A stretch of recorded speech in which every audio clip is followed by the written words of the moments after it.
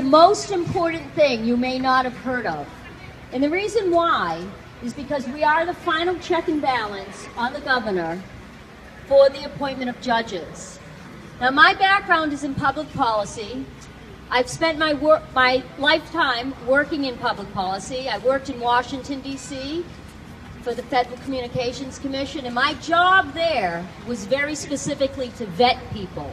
No one could get in to see my commissioner until they'd seen me, and then I either had to say yes or no. And one of the things you learn in Washington is that you have to be able to work across the aisle, you have to be able to get along with people, and you have to sometimes be able to say no to somebody, but in a very nice way.